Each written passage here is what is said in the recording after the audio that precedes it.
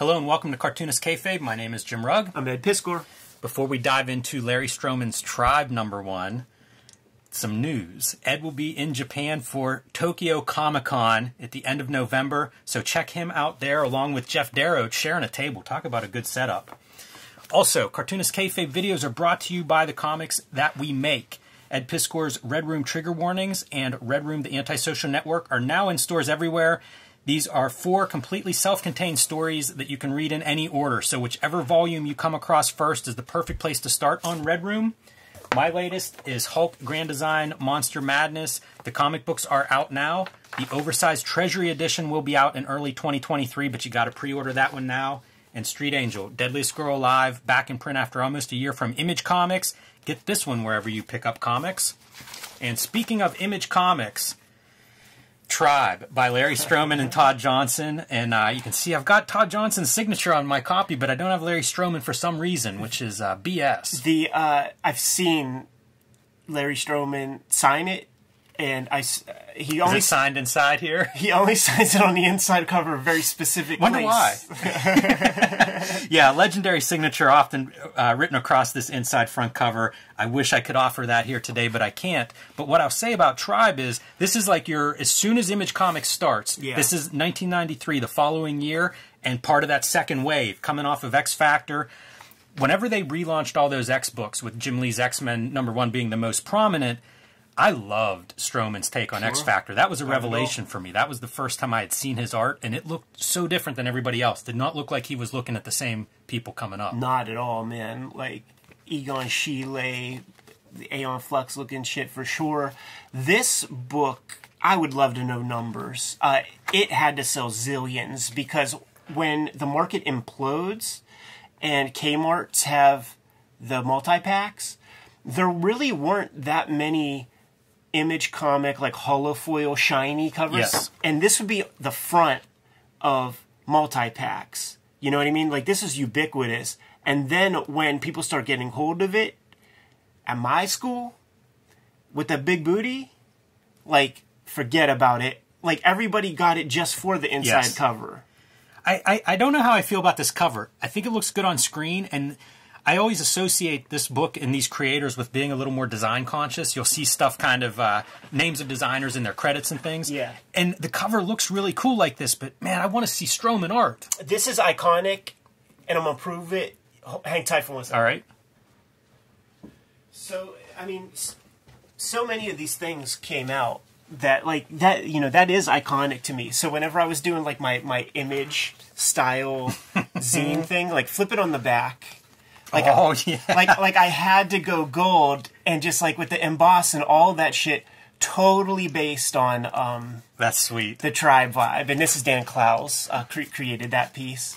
Yeah, that's amazing. But it's totally I based assume on this the is what you referenced to Gary Groth when you're like, yeah, we'll do the foil embossed cover. I mean, dude, like the whole bit, like I made sure to put Gary Groth's name in here as many times as possible, because he was like, Ed, what the fuck am I publishing here? I'm like, don't worry about it.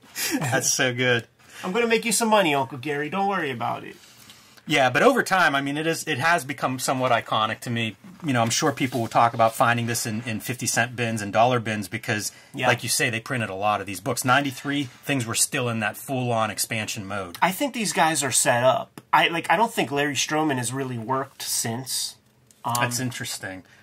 Kyoto on coloring. Yeah. It's one of the colorists that I really think stands out from this era. Totally. With all the optics color separation. So just this smooth transition, it's hard to describe, but like this is like the best of computer coloring of that time. And I'm assuming we're going to just take a quick look at like the future issues also, and you're going to see how it drops off immediately. Like Ollie Optics and the guys who come from Ollie Optics are the best of this cutting edge color, because everybody else at the time was really playing catch up.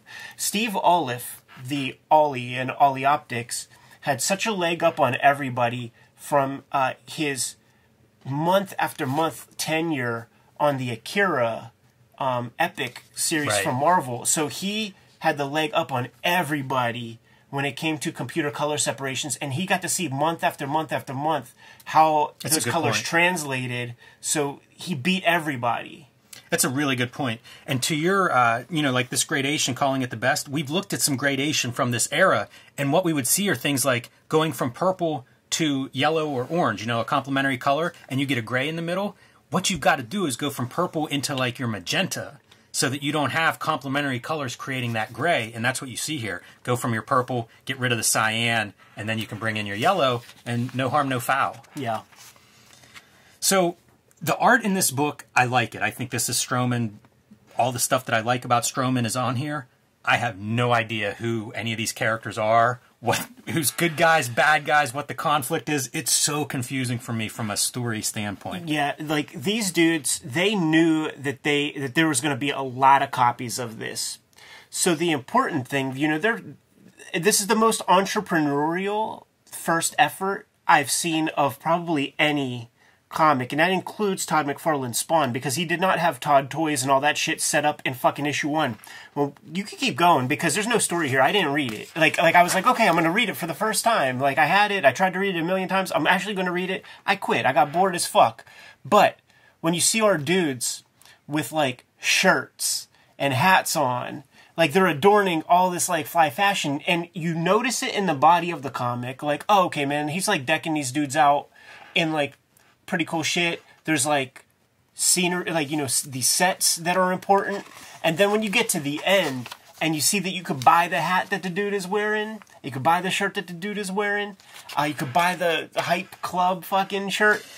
Like these dudes realize that they're in the business of being able to sell these pamphlets at a couple of 100,000, if not 1 million. So add a couple of more things that people can buy, and if you get 1% of those, you know, 200, 400,000 people to buy a shirt, you're fucking set up even further now. Because, yeah, sure, royalties on a $1.95 comic that's selling in the hundreds of thousands, yeah, it's sexy. But what's the margin on a t-shirt? You know, you're making $8 a shirt or something like that. Our big booty chick is starting to show up. And there would be stuff like the fixation my dudes would have with like a little nip slip. Mm-hmm. Like we'd never seen that. Yeah, and this is kind of the breakout, I think one of the breakout characters of this series. Oh, yeah. Like she's so identifiable from any one single image. But what you see here is like she's training, right, against this, I guess that's a small person, I think it's supposed to be. And whenever she goes into kick, he breaks into a bunch of these little figures. And it's like this book is just filled with these superpowered characters. The club scene is a guy who can just like remake the physical space, remakes himself at one point, which makes it even harder to figure out like who's who and stuff.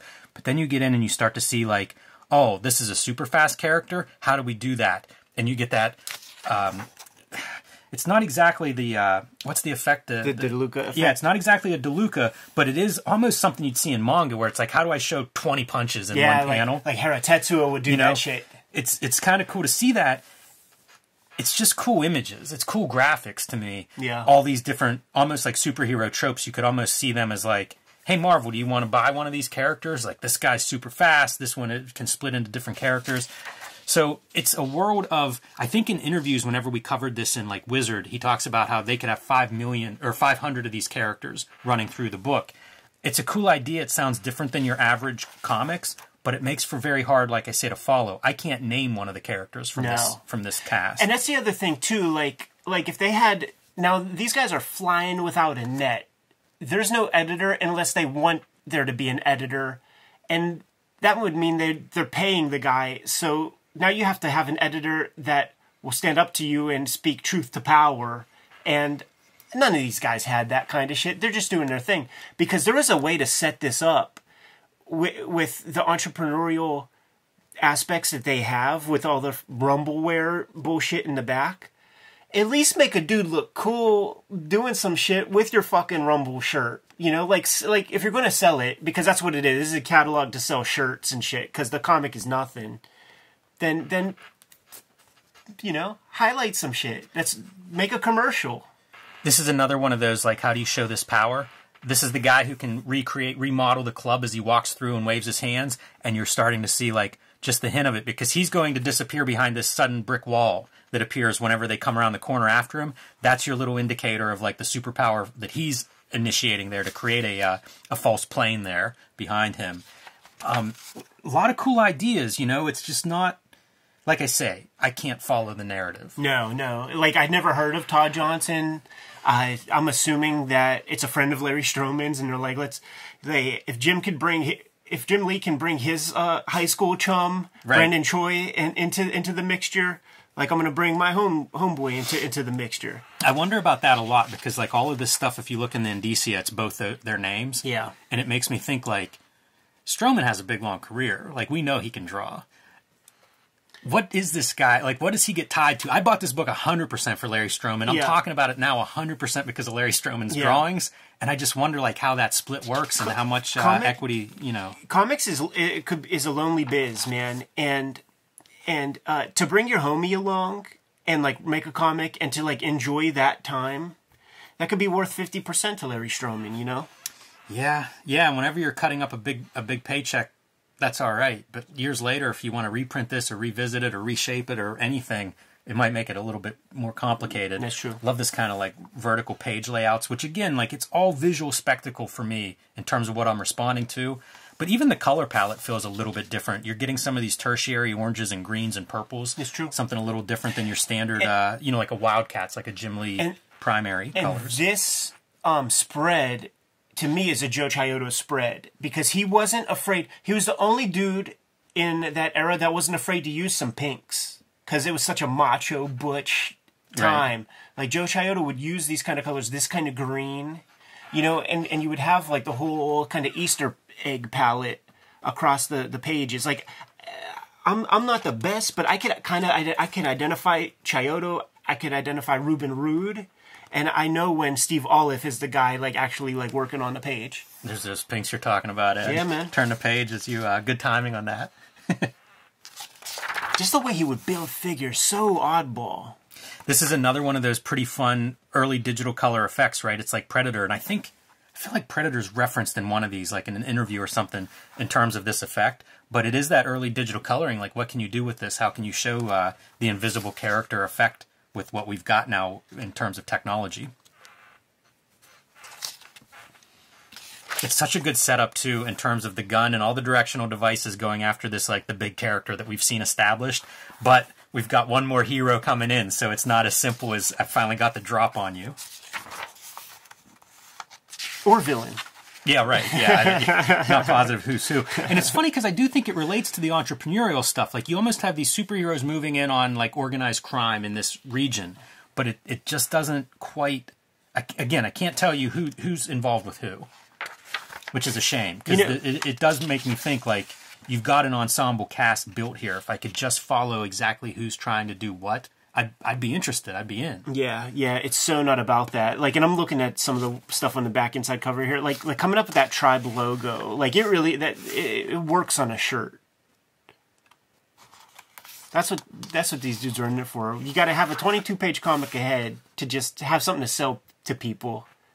Yeah, again, you can see these kinds of powers, right? This is a guy who's, like, wiping people's minds and stuff by staring through their eyes. Second time we've seen that power used, but not sure that's a good guy. Going through this whole issue, one of the things that came to mind that it called me crazy, but I just never really associated Walt Simonson with him that much. But yeah, there's some there. There's a lot of Simonson that I saw, like, in the artwork in here. And then retroactively, like, looking at the X Factors, it's like no-brainer. Absolutely. I just didn't have that language in mind, you know, when I was 8 or whatever.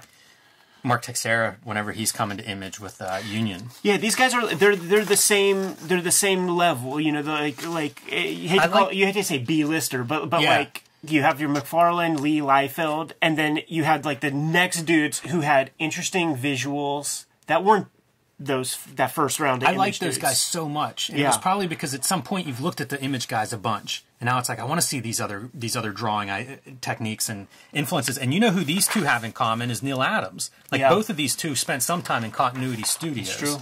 It's true. Now, this is what it's all about, dude. Fucking cards already. Like, that's the world we live in, where, like, a 22-page comic yields a whole card set. And it's so fucked up that the ad is even wrong. 8 cards per pack, 36 cards per box. No, 36 packs per box. Right.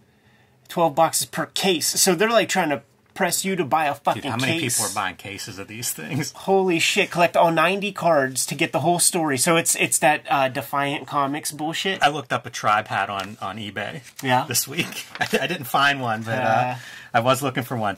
These are fun. They have these thanks notes in the back of, I think, all of these issues. And very quickly, I'm just going to show...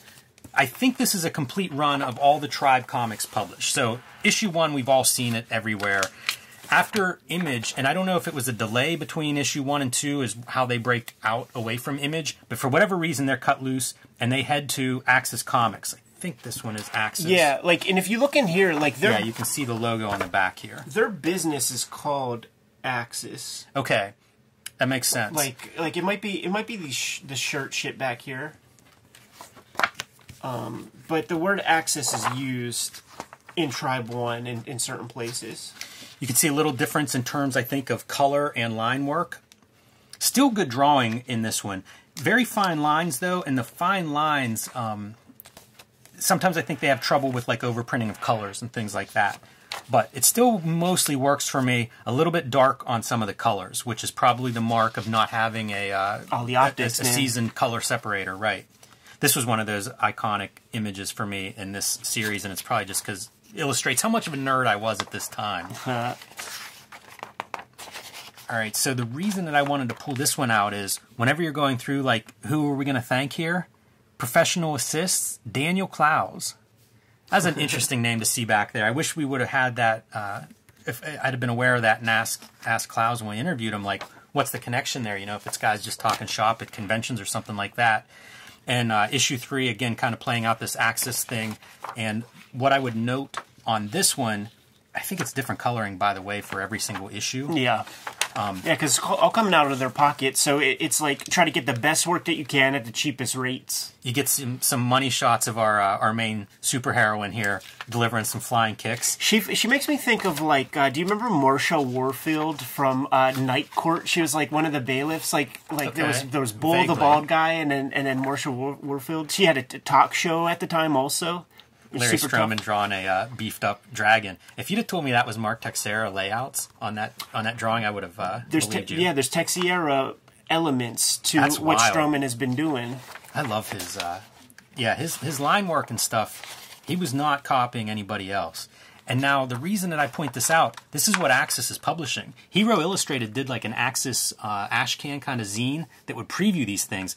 Javier Salters from Ghost World is what I would have known, or Ghost Rider is what I knew him from at the time. But you can see kind of the books that they were publishing. So I don't know if all of these actually came out or not, but at least I think Beasties. At least I have a copy of that one. Yeah, because it's on the number 2. Yeah, I would get this one confused with Black Ball, which I think is where Trencher went to Black Ball, which was the same deal where it's like these Image comics would shake loose, and what are you going to do with it? And then finally, this is the last issue that I have. This is a 0, but this is marked as a volume 2, and it's 1996. So this chronologically would have been the last one to come out. He's got an inker here. Again, you know, different colorists. And now we're not even on the glossy paper stock anymore. And I think you can see the coloring. 96, a couple years into the future, and it's almost like the coloring has regressed. Right. Also, it looks like Stroman is inking with some much heavier tool. I don't know if that's maybe a big marker or something like that, but evolution over time. So, yeah, Tribe, really interesting comics. Yes, sir, man. I wish we had more Larry Stroman comics. Jim, you better nail it with the thumbnail, if you know what I'm saying, man. There's only one thumbnail. What can I do for a thumbnail that would stand out here? I'll do my best on this. Good to go? I am. Kayfabers, like, follow, subscribe to the YouTube channel, hit the bell. We'll notify you when new vids are available. Tell the people what's out there, man. Hulk Grand Design Monster Madness is in comic shops now in comic book form. In early 2023, the Treasury Edition collection of Hulk Grand Design will be out. Big oversized book, 40 extra pages, fluorescent green on the cover. The only way you can miss it is if you don't pre-order it now at your local comic shop. Street Angel Deadliest Girl Alive is back in print from Image Comics. 8 complete full-color stories in this one. And some of my best comics to date. So pick that one up in time for Christmas for the Action Comics fan in your life. And join me on patreon.com/JimRugg, where you can see a lot more of my comics and art.